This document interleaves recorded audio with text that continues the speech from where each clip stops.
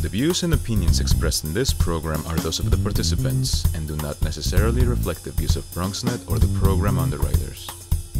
Hi, and welcome to Open BxRx Tuesday on BronxNet, a weekly program providing you the latest information, resources, services, and community efforts taking place locally here in the Bronx and virtually. I'm your host, Kibin Alleyne. Coming up, a surge of violent crimes are sweeping the city. An anti-gun violence organizer joins me for a discussion on what our elected leaders can do to address this. Should the community leaders be held responsible for this action? Then, a RentHop study found the Bronx was the coldest borough with several heat complaints during frigid temperatures. Is the city aware of this disparity, and if so, how should they be held responsible? After that, parents will learn and understand the early signs and symptoms of potential suicide ideation through the New York Psychotherapy Counseling Center. Is there a correct way to validate a child or teen's experience with depression and other mental health issues? And in honor of Black History Month, the Association for the Study of African American Life and History joins me for a discussion on Black history and American school system. Are schools effectively teaching Black history to our youth? So please stick around. Open BxRx Tuesday starts now.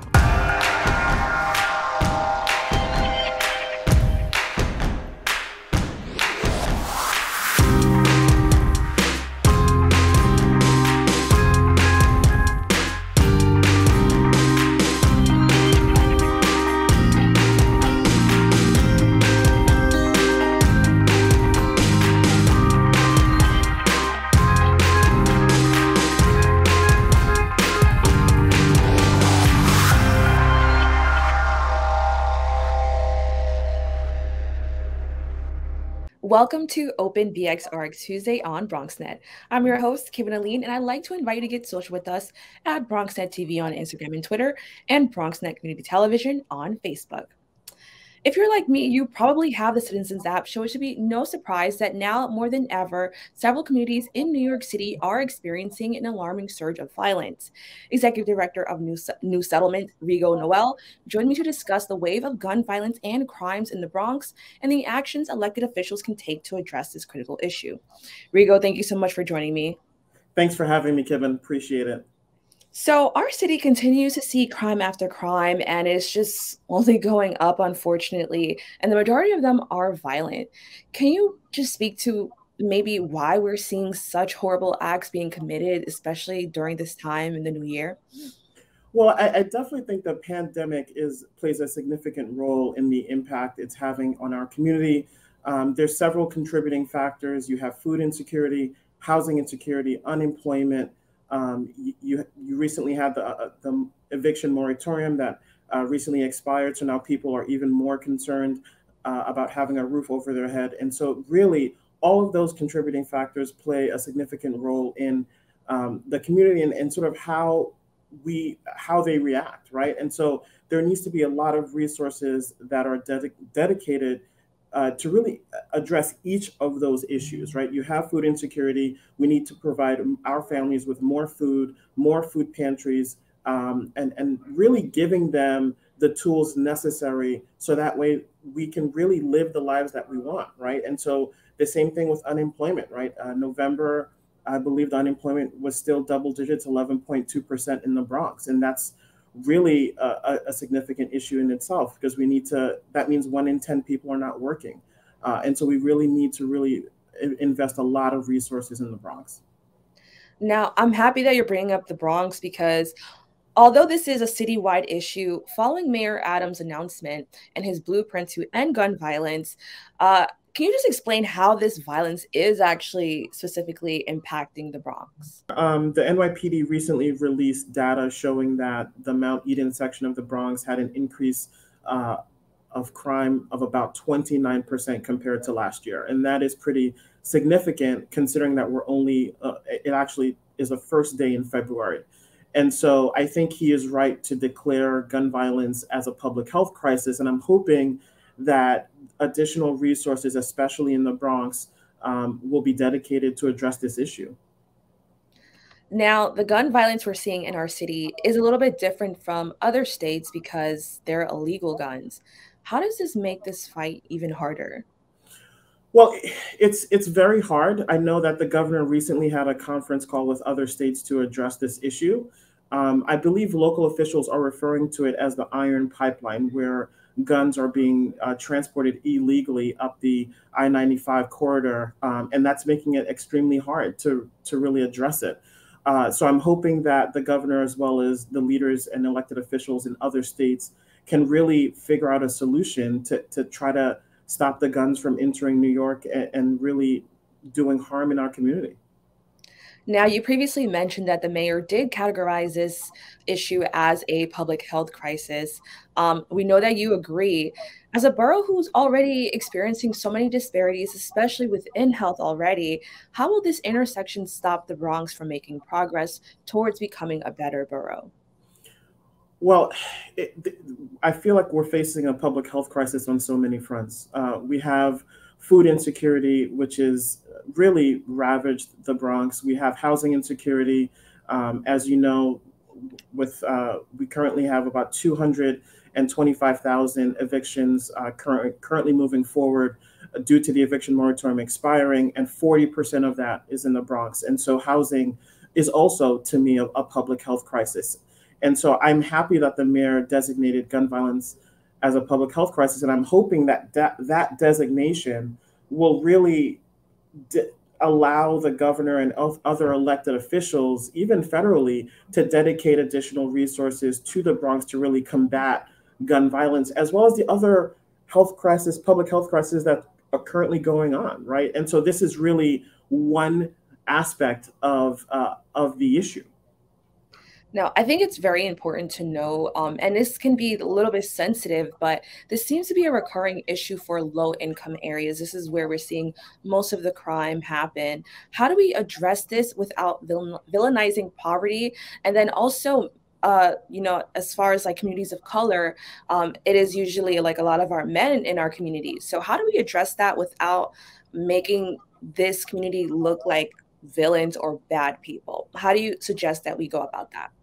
That's a great question, Kibin, because I think that we really have to have a multifaceted approach, right? We really need to look at college access programs. We need to look at workforce development programs, and we need to get people working again, right? And in order to do that, we need resources. And I know that I've mentioned that several times, but that's really what it's going to take to really address this issue, right? Someone should not be villainized for not finding a job, right? Or not providing food for their family because they really don't have the resources, or there's not jobs out there. And so I want to make sure that the elected officials really hear me in that it's going to take funding. It's going to really take a collaborative effort to address this on a citywide level.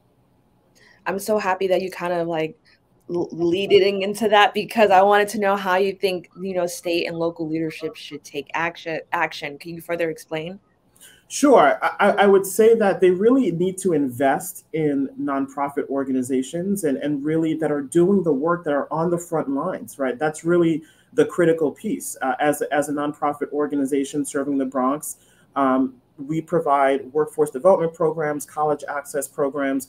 We actually just built a food pantry this past summer to address the food insecurity needs. And really the funding that are provided by elected officials go to combat this issue, right? We were recently selected by the governor and Assemblywoman Latoya Joyner, Assembly member Kenny Burgos, to really take the lead in addressing the gun violence initiative in the Bronx, specifically targeting 17 zip codes that they've identified with high numbers of crime.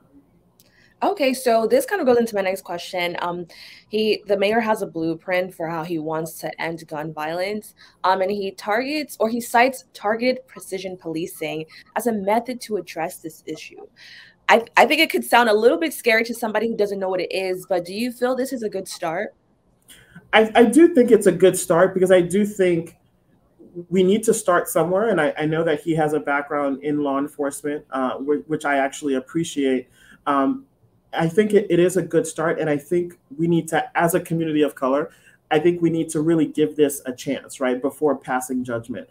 I really think that having targeted precision policing, where it's not just a blank check and people are searched unnecessarily or illegally, But I do think having a targeted approach will help, and it will help potentially catch some criminals and reduce crime. But there has to be a balance, right? There has to be a balance to make sure that our people are not being discriminated against, and that it is done judiciously and is done with equity in mind.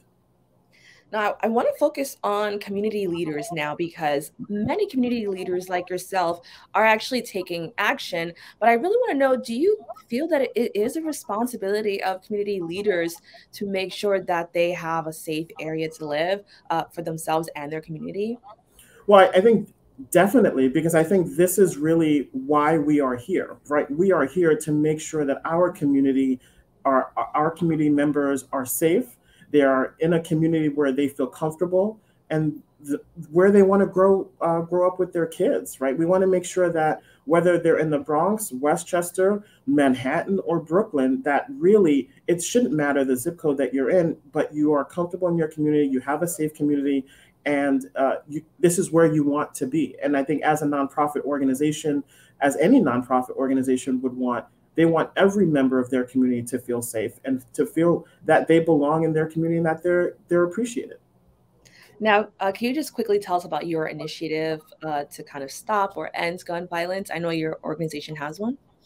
Yes, so we were selected by the state, as I mentioned earlier, to really lead the effort in the anti-gun violence initiative.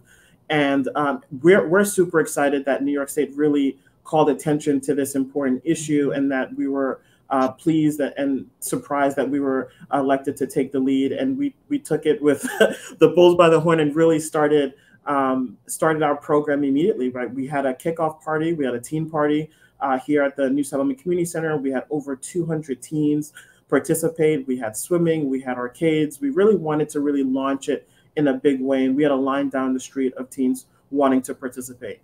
And so really the program has really three core areas. One is we launched our Passport to Manhood program, where 150 young men will be really participating in a series of workshops regarding life skills, workforce development, college readiness, youth development, and then also have access to our facility where they would participate in swimming, have access to our dance room, our rooftop garden.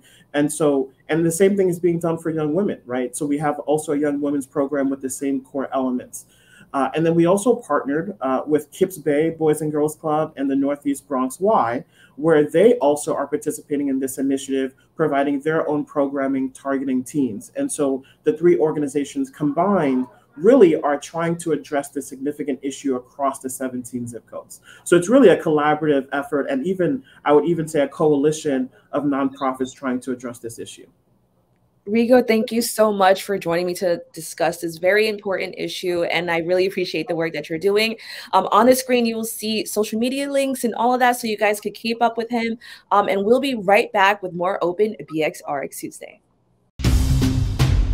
We know that people are dealing with the health crisis, but there's also a lot of food insecurity. We're giving out healthy food options, and that's what's key here. If you're a senior, you have a disability, they'll actually deliver meals to you. The residents are anxious, they're worried, they're scared, they want to be tested. When things were happening in our community and we couldn't get the help. There's almost a presumption of criminality that attaches to your skin color. The site will prioritize those who are at highest risk in the population. If you feel symptoms and you'd like to visit one of these COVID-19 testing sites here in the Bronx, you may call the State Health Department's hotline. Important to note about this site is no reservations are needed. This is a walk-in clinic. A lot of us are out of work and looking for something to do. We have the machinery and the skills to make large scales of these masks and gowns. Take care of your people. It's going to go way further than we actually can understand. Right now, employees like myself are just adjusting to the new reality.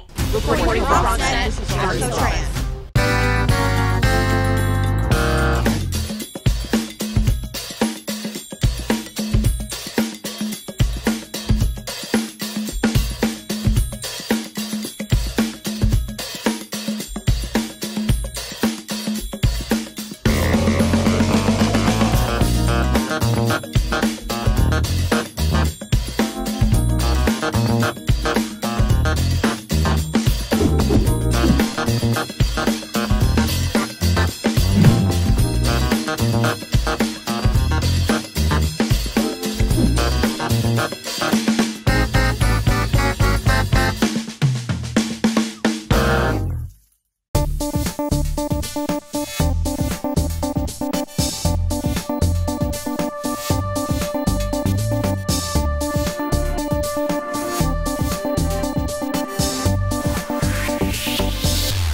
Welcome back.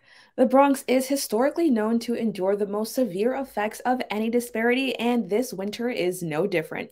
Recent studies found the Bronx was the coldest borough with several heat complaints during frigid temperatures.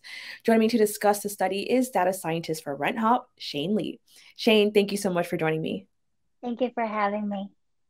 So can you go over the details of the study and what actually inspired it? Sure. So as a rental website, our job is to help people find the right apartment, especially those who are new to the city. You renting in New York City is really tough in that, there are different types of properties you'll come across, but more so, the neighborhoods themselves are very different. So our ultimate goal with studies like this involving 311 complaints is to help New Yorkers and newcomers to better understand the city and each neighborhood so they can make an informed decision before signing the lease. In this particular study, we reviewed heat and hot water complaints that were filed in this heating season as of January 19th, and we compared that with previous year's data. We have three major discoveries. One, neighborhoods farther away from the city center have seen more complaints this year. And that has been historically true. Complaints concentrate in certain neighborhoods in the Bronx, parts of Brooklyn, along with neighborhoods in the north part of Upper Manhattan. The second thing we noticed is that there's a negative correlation between rent and the number of complaints. That means landlords charging lower rents tend to be more negligent when it comes to turning on heat. And the last thing we discovered is that certain buildings have just been consistently complained throughout the years. So 2176 T-Bout Avenue is one great example. It's been the most complained building in the last 3 years. So is 2040 Bronxdale. Now, were there any special variables or factors that you looked at during this study? For example, like, ethnicity or anything like that? I mean, you also mentioned rent. So were there any other variables that you looked at? So we looked at specifically rental prices because historically underserved neighborhoods have seen worse of a heat problem in New York City. We didn't analyze the data based on race or ethnicity, but if you look at the map, you can see that a lot of the neighborhoods that have seen worse of a problem this year are predominantly Hispanic or Black neighborhoods. So for instance, Fordham South, which is the worst neighborhood this year, it's predominantly Hispanic, and so is Kingsbridge Heights. And even in Manhattan, we see the same thing. Hamilton Heights, of all Manhattan neighborhoods, saw the most complaints, and it is 48% Hispanic and around 26% Black or African American. So I'm so happy that you brought that up because I was kind of thinking about that. I was surprised to see like Manhattan had high numbers because everyone thinks of Manhattan as like, oh, money or like people who live there often have more.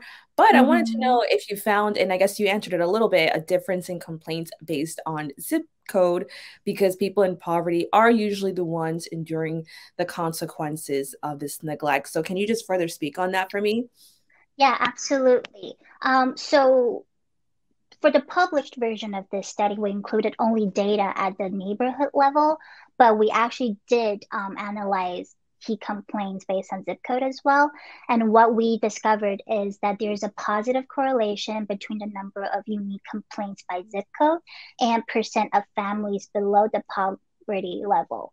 What this means that the more people below the poverty level, the more likely you're going to see a heat complaint.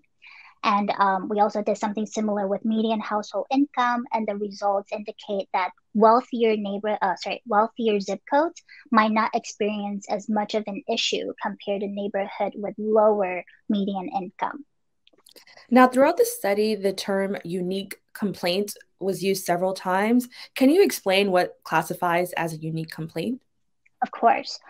So because of the nature of rental buildings in New York City and how 311 complaints are logged and recorded, it's fairly common that tenants in the same building can report on the same problem within the same day. It's also not uncommon that the same tenants file multiple complaints within the same day due out of frustration. So for us to fairly measure how many days a building has gone without heat, we group them by day and location. What that means is no matter how many times a building is reported within a day, we count all of them as one unique complaint. Interesting. Now, NYC has heat laws, and those heat laws require landlords to provide heat for all tenants. Have you found in your study that landlords are just simply ignoring this law? Yeah, definitely in certain buildings. Some buildings have just been consistently making the list of worst buildings when it comes to heating violations. What we previously mentioned, 2176 T-Bell Avenue is a great example. This building has been reported 84 times as of January 19th, and that's in terms of unique complaints. So that means 84 days out of 110 days since October 1st, it's been reported. So since the temperature has dropped, tenants basically have just gone without any heat. And the same thing is with 2040 Bronxdale. That building has been reported a little bit better, 81 times, but it's still not better. So it's hard to say, exactly what's causing it, but based on what we see, we don't think landlords are necessarily doing their best in these particular buildings. Now, that kind of leads into my next question, because I wanted to know, based on the action of these landlords, is it a money issue, a lack of resources for the reason why they're not giving this heat, or could it just be simply unethical practices? It really could be both. It depends on the building we're looking at. Again, it's hard for us to tell exactly from the other side what's going on. So we can only make plausible assumptions based on what we've seen with data. For small buildings managed by mom and pop landlords, sure, lack of resources could be a reason why they couldn't turn on heat. But if you look further into some of these buildings on the list, they are actually managed by people who operate multiple rental properties in the city. And that means they likely have the resources and staff to turn on the heat. So not providing heat could actually be a way to save money for them. And what tenants end up doing in these buildings is they put up space heaters, which is a huge fire hazard, but that also means they end up with expensive electricity bills that they have to pay. And all of their time is wasted on calling 311. The landlords, on the other side, they end up saving money on utilities. Wow, I'm so happy that you broke that down, because it's like all starting to make so much sense to me. So thank you so much for that. Now, if you take a look at the graph on your screen, we can actually see that this is a pattern, and it's just been a consistent pattern. The Bronx always experiences the highest complaints, while Staten Island sees the lowest. Can you explain why we continue to see this pattern? Sure. So no doubt a lot of it is related to the types of property we're talking about. Staten Island has more single family homes, so the heating system might be different. And so is the relationship with the landlord. It might be a little bit easier to get in touch with your landlord. Neighborhoods in the Bronx are very different. The neighborhoods that are seeing the most complaints tend to be the ones with lots of rental units. So the process of getting in touch with your landlord is very different. But at the same time, we can't ignore the fact that large luxury rental properties in Manhattan or the gentrified parts of Brooklyn are not seeing the same thing. So this goes back to, it really could be related to the socioeconomic status of the tenants and what resources are made available for these tenants to push their landlords to fix the issue. Ultimately, it goes back to whether the tenants suffering have other options. We as a rental site see what people search for and the challenges they encounter. If you have the financial stability and credit history required to rent in New York, you might not put up with the same problem year after year. But if you don't, that's a problem. Now, do you think the city is actually aware of this disparity and neglect that is happening? And if so, how should they be held responsible? So it's unclear to us if the city is aware of the situation. I would assume that since the Department of Housing Preservation and Development does send inspectors when they receive a complaint, they probably have noticed that renters in certain neighborhoods tend to suffer more. The problem with the system is that it takes a really long time sometimes 14 days for HPD to respond to a complaint or issue a fine. So there's definitely some inefficiency there. But also, if you look at the current situation we're dealing with, it doesn't seem that the fines are actually effective. Buildings keep getting complained year after year. So it really might be time for the city to rethink how to hold landlords accountable and what tenant resources they could provide, not just a PDF that, heating season has started. Maybe instead of sending inspectors during the 9 to 5 window when they receive a complaint, they can make unannounced visits. The health department already does that to ensure food safety at restaurants. So maybe the same logic could work here to solve the heat problem. So I'm just really amazed, and I just love the fact that this study was done. So once again, thank you. Can you let everybody know how they could actually learn more about the resources and just the studies that your organization provides? Sure. We publish everything on RentHop.com. So if you search for us, go to our blog, you'll see all the studies we do. We regularly do data studies on 301 complaints. We've covered poop complaints, and in this case, heat complaints. All of this is to help you better understand the neighborhood you live in, and if you were to move, where to go. If you're looking for ways to solve the heat problems, I think the best way is to rally people around you to join tenant coalitions. If necessary, call your congressional representative. I think these are the ways to generate awareness, and hopefully, change happens that way. Shane, thank you so much for joining me. Thank you so much for having me. We'll be right back with more Open BxRx Tuesday.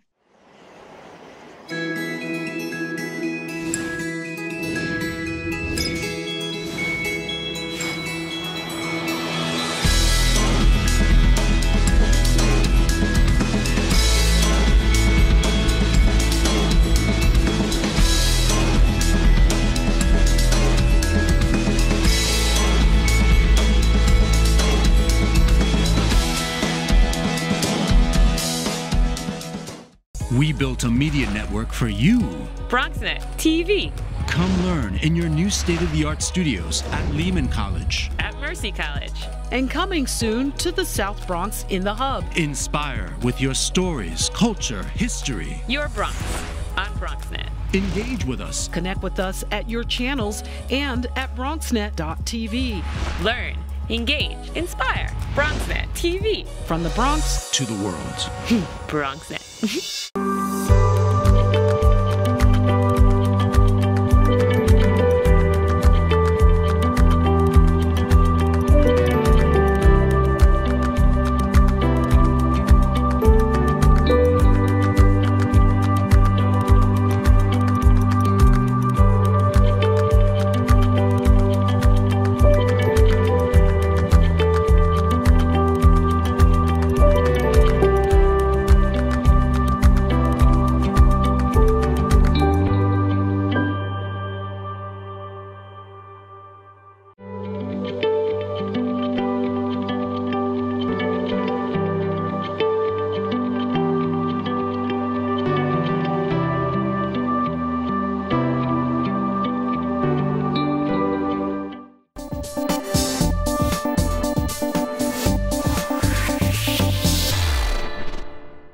Welcome back.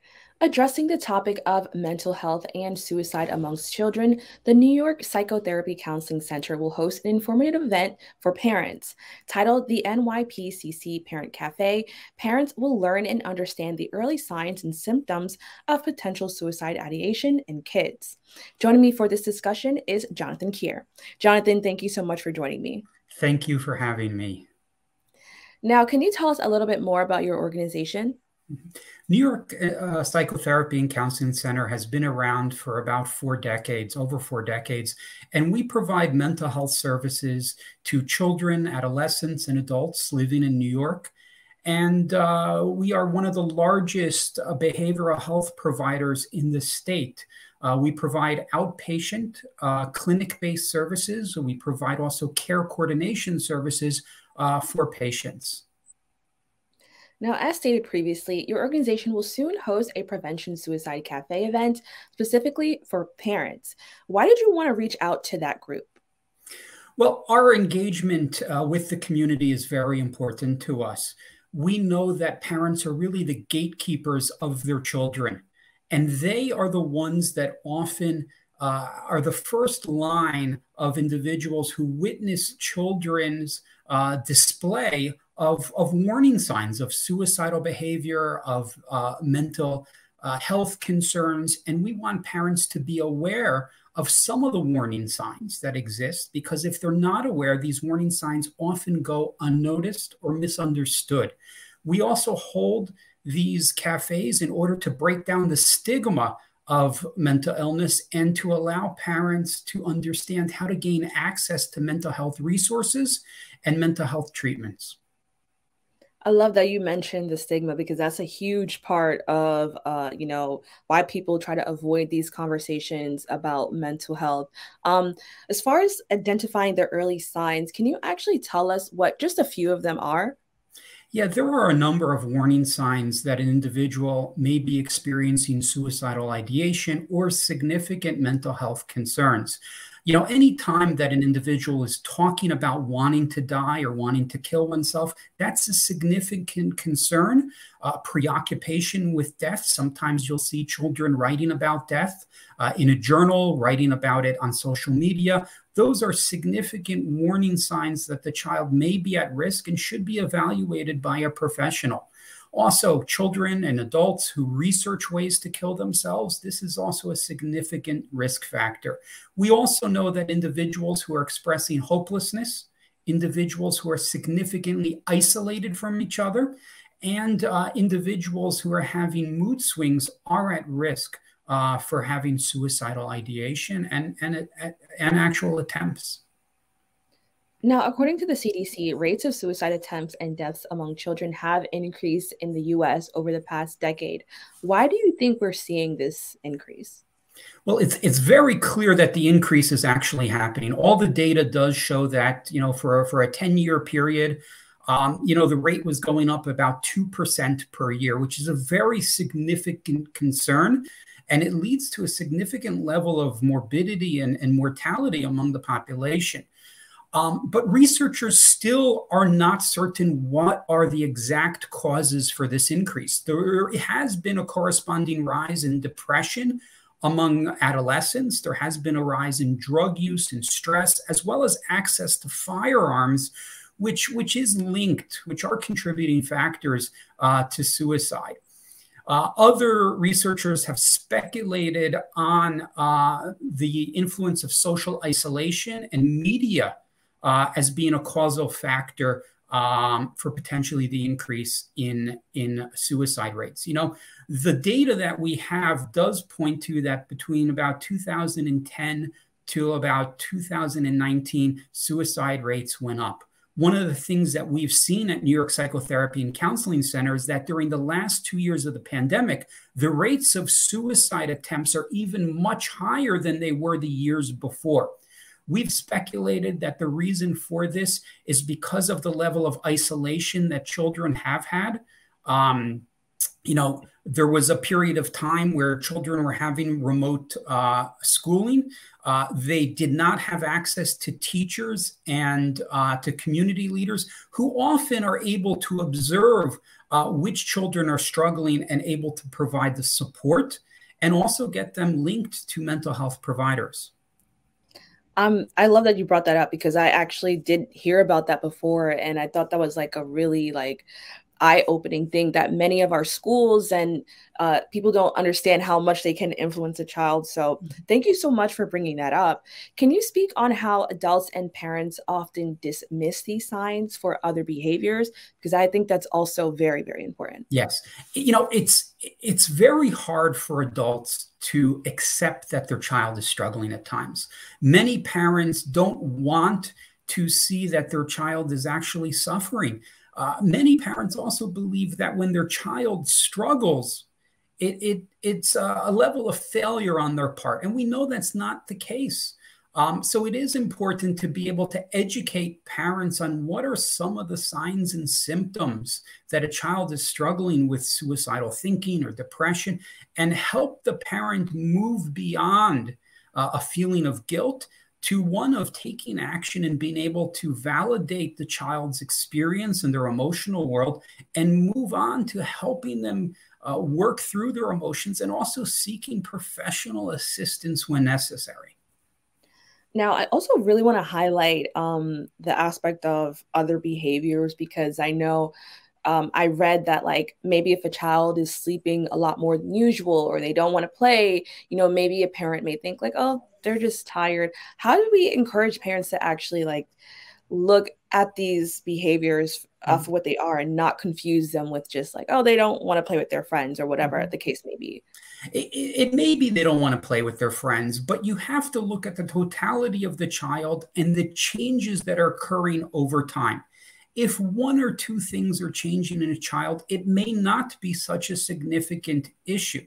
So if they're having some sleep disturbances a couple of nights, it's usually not a big deal and they'll get back to schedule.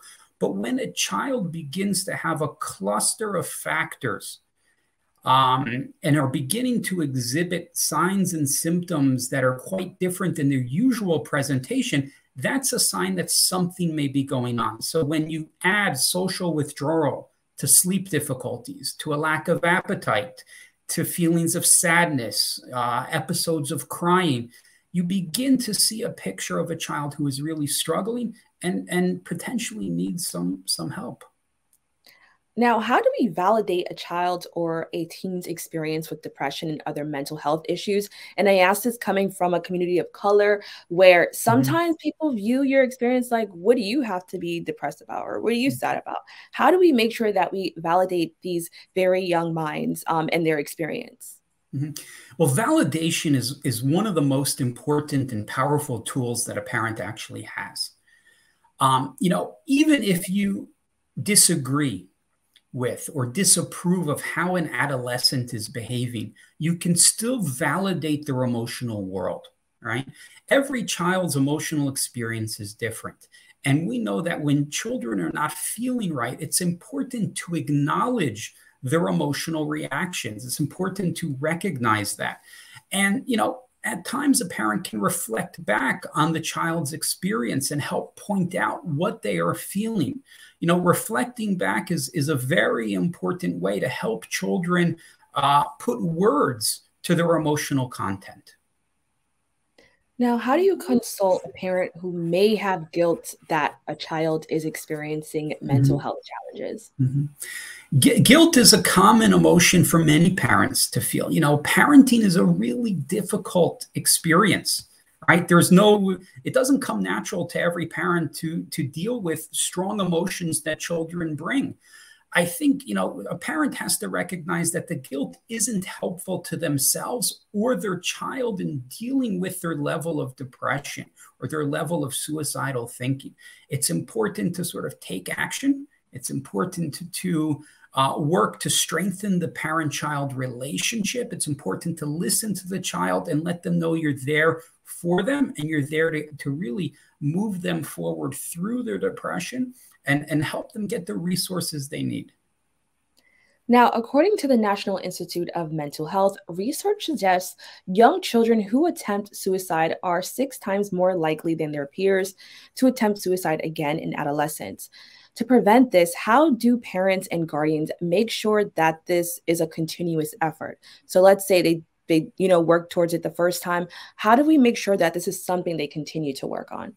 Well, children who have attempted suicide in the past really need to be in treatment to ensure that they have the coping abilities to process situations, to make sure that they've learned how to deal with their internal worlds. I think one of the things parents can actually do to help is to talk quite frankly about suicidal thinking. Children who have an inner world where they're thinking about dying or wanting to die will not always express this. But when you ask a child, have you been thinking about killing yourself? Do you want to die? Children will be very frank often and say yes or no. Those are the questions to ask. Not every child shares what's inside their head and what they're feeling. It's important to help them bring out those feelings. And again, linkage to stable, ongoing mental health treatment is particularly important for these children.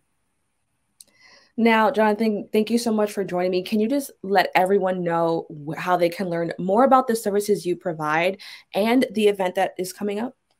Yes. Everyone can go to NYPCC's website, or you can call our numbers. You can reach out to our clinics. You know, we are open 7 days a week. We are open for multiple hours. We're open till late in the night. We do provide rapid access to assessment and to treatment. Individuals can reach us at nypcc.org, and we do have an upcoming this upcoming parent cafe on February 16th at 5 p.m. All right, Jonathan, once again, thank you so much for joining me. Thank you. Take care. We'll be right back with more Open BxRx Tuesday.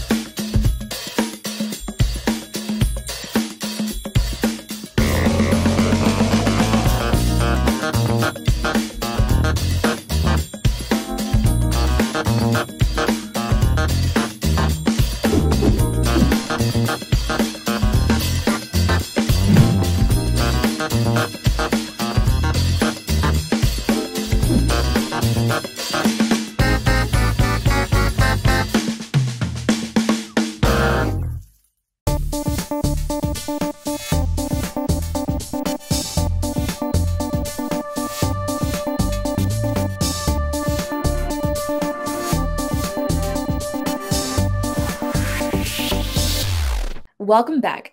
In honor of Black History Month, Zebulon Miletsky of the Association for the Study of African American Life and History joins me for discussion on the annual celebration of African American achievements and the relationship between Black history and U.S. education.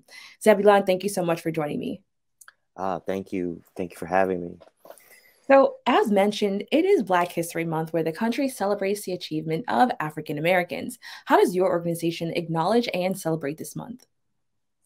The Association for the Study of African American Life and History, we call ourselves ASALH. We are very proud to be sort of the keepers of Black History Month. Our founder, Dr. Carter G. Woodson, created Black History Week, or Negro History Week as it was called, back in 1926. And then that became Black History Month in the 1970s. And so we've just been very proud to be the sort of guardians and keepers of that legacy over the years. And we're really excited about this year. Now, I'm so happy that you brought that up because that was something new to me, knowing that it was Negro History Week instead of Black History Month. So on your website, you have, in quotations, however, Woodson never confined Negro history to a week. And it was in bold letters. Can you just explain why your organization wanted to highlight that? I guess the thinking there is, sometimes some people will say, Black History Month, it's in the shortest month of the year, it's in the coldest month of the year. Why is Black History Month confined to February? And people made a similar argument back in the day. Why is it only confined to 1 week? But Dr. Carter G. Woodson and the association, as they thought of it, never really meant for it to only be 1 week or 1 month. The idea was to celebrate Black history throughout the year. And we have a theme every year that we celebrate all year. So I think that you might be picking up on a little water under the bridge from debates that go back over 100 years. ASALH is over 100 years old, and we have been pushing for this focus on the contributions of African Americans for a long time. And as you can imagine, there's always been some pushback. There's always been some people who had some critique about doing just that. Now, this year you're having a virtual festival with a theme of Black health and wellness. Can you explain why your organization wanted to highlight this? Yes, well, we kind of identify our themes a few years in advance. And I think this time around, there was an idea of doing something on health and wellness, but certainly in 2020 with COVID-19 and all the different things that have been happening in terms of health, noticing and understanding the major disparity in terms of who is affected by COVID, Black and brown and other minority groups, due to some of the structural issues around health and wellness. Not having enough clinics in certain neighborhoods, not having a focus on high rates of asthma or high rates of infant mortality, and all the different issues beyond COVID that affect African Americans in particular. I think that's why the focus this year, but at the same time, it's a holistic focus and takes into account everything, even finances around healthcare. A lot of people are blocked from gaining access to healthcare because they can't afford it, and so those are some of the issues and things that we'll be looking at this year during Black History Month. Now, for decades, the public celebration and acknowledgement of Black History Month has always been debated. Why do you think there was constant pushback? That's a great question. I think I alluded to that a little earlier. There's always been some pushback, as you say, and in the past, I think it revolved mostly around the same societal pushback to anything that emphasized or elevated the African American experience.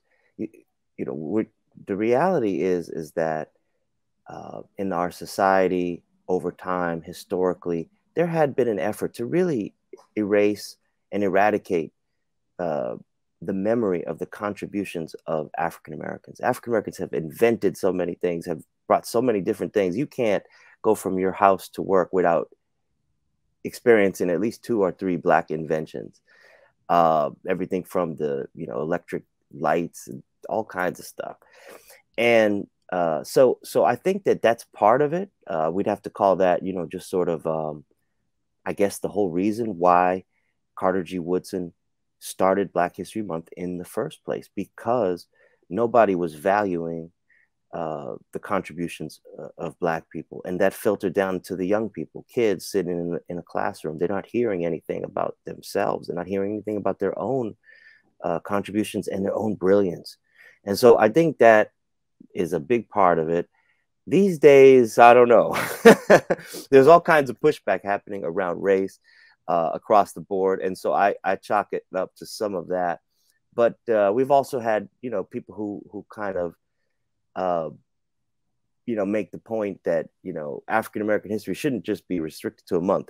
But you know, by focusing and having a Black History Month does not mean that it only needs to be a month. The reason that Black History Month is in February has to do with the birthdays of Frederick Douglass and Abraham Lincoln.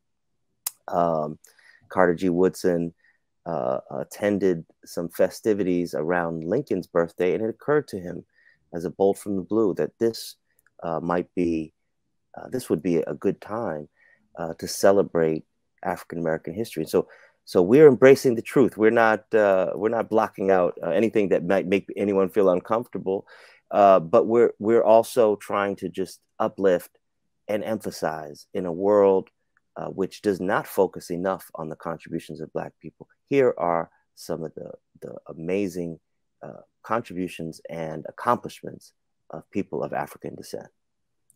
Now, coming from an academic background, do you think social media platforms have helped with the education of recognizing injustice and celebrating Black culture and history? And I also like to add that I think in recent years, especially after the protests in 2020, people have seemingly been a little bit more open about that. Can you just tell me your thoughts on that?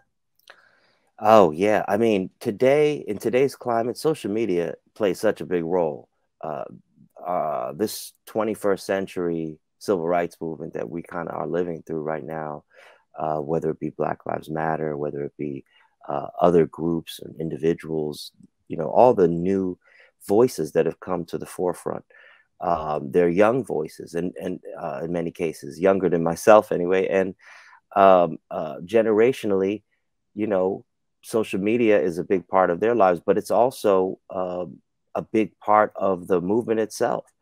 A lot of people have been sort of, what's the word, captured or chronicled, you know, committing some of these things that are really actually hate crimes that are prosecutable by law in many states, but without a chance to, you know, have any evidence or witnessing of that, it's very hard. And we are backlogged.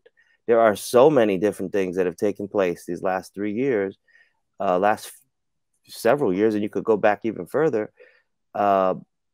Social media has made a difference.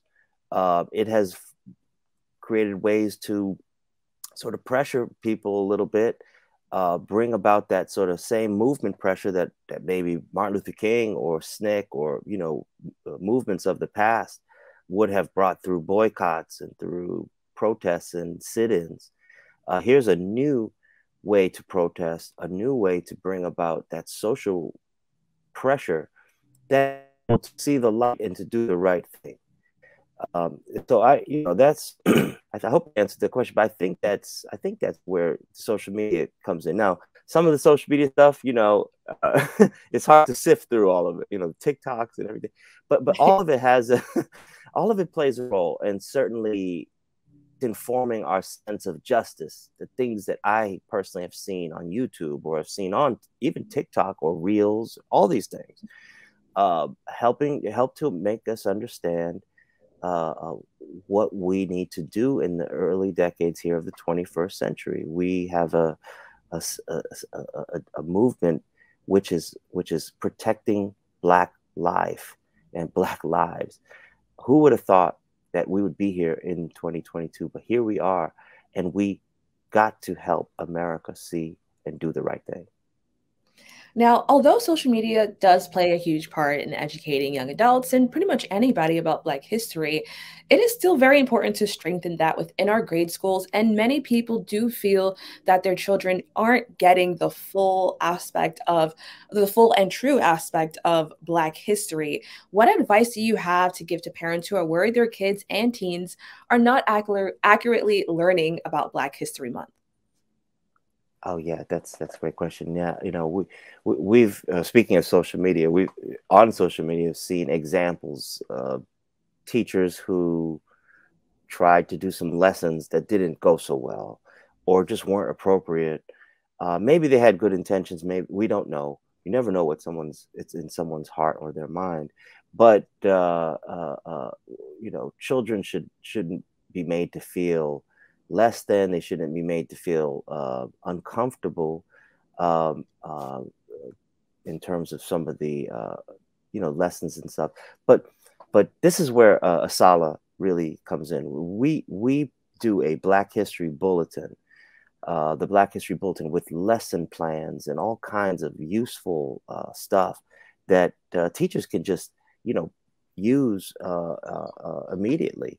And there's one out now, the issue that's out now, volume 84, number 2, actually, which looks at Black health and wellness. But I think that I think there's definitely room for improvement. There's always room to grow. And anytime you're teaching about anything touching on topics that are controversial, like race, it can be hard. You know, it's not easy. And but Asala's here for you. You know, we have the materials, we have the resources, and the main point and focus is that this is legitimate material for study. This is the kind of, you don't have a well-rounded education if you don't know anything about African American history in America. Zebulon, thank you so much for joining me. We really appreciate you having this conversation. If you take a look at the screen, you can see their Twitter handle, so you can stay up to date on all things Black history and beyond. And that is all for our show today. Thanks for tuning in. I'm Kibin Alleyne, wishing you and yours safety and wellness now and always. See you next time.